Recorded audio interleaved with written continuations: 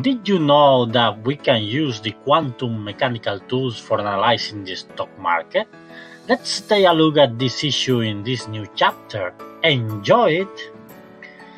The branch of physics used for analyzing financial problems is called quantum finance. It has several applications, including, of course, the analysis of the stock market. In this chapter, we will focus on the Black-Scholes equation. The Black-Scholes equation is the most famous equation for understanding the basics about the stock market. It has a constant volatility and a constant interest rate. Interestingly, we can express the Black-Scholes equation as an eigenvalue problem with its corresponding Hamiltonian. Then it takes the form of the Schrödinger equation in quantum mechanics. If the Black-Scholes equation can be expressed as a Schrödinger equation, then we can certainly use the tools of quantum mechanics for analyzing its solutions, equilibrium conditions, and others. The equilibrium condition of the market, for example, called the martingale condition, is then equivalent to the ground state or vacuum of the system from the perspective of quantum mechanics. In previous videos, we have studied the examples of ground states. The bottom of the potential in the figure, for example, represents an equilibrium condition, or equivalently, a martingale condition from the perspective of finance.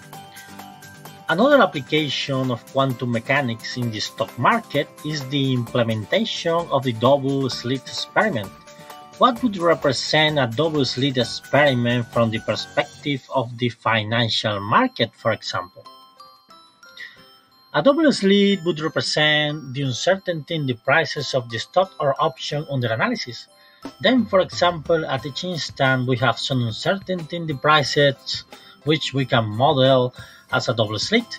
In such a case, the upper slit represents the largest possible price and the lowest slit would represent the lowest possible price at some specific instant. Are there differences between ordinary quantum mechanics and the financial market behavior? Certainly yes. The first one is in the sense of unitarity or preservation of the information. The Hamiltonian in the stock market is non-Hermitian. This means that the stock market doesn't preserve the information as an ordinary quantum system does. This shouldn't be a surprise because the stock market is an open system where the information is always entering and flowing out. Imagine for a moment a train station. The persons would represent the information flowing through the boundaries of the system. Then there is a permanent flow of information and it is not preserved at all. The second difference between quantum mechanics and quantum finance applied to the stock market is in the definition of the time coordinate. If we want to compare the ordinary quantum mechanics with the stock market behavior, we have to map the ordinary time coordinate to the imaginary line in the complex plane. This is due to the way how the time in the stock market is defined. This is very important at the moment of analyzing the flow of information inside the market under analysis. We can make some final remarks about the Black-Scholes equation. If we imagine the stock price as the evolution of the motion of a particle, then the volatility is related to the mass of the particle in the Black-Scholes Hamiltonian. Additionally, the interest rate enters in the potential term of the Hamiltonian as a trivial constant term. In summary, the financial equations can be expressed as a Schrödinger equation of quantum mechanics. We can then implement the standard techniques of quantum mechanics for the analysis of the stock market. The stock market itself doesn't preserve information as it is the case in ordinary quantum mechanics. The time coordinate in quantum finance for the stock market case is a map of the standard time coordinate along the imaginary line on a complex plane.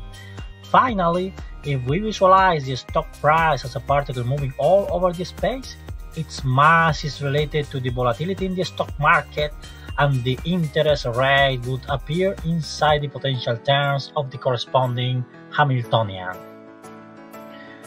If you liked this video, please give us a like, share the link, and subscribe to the channel.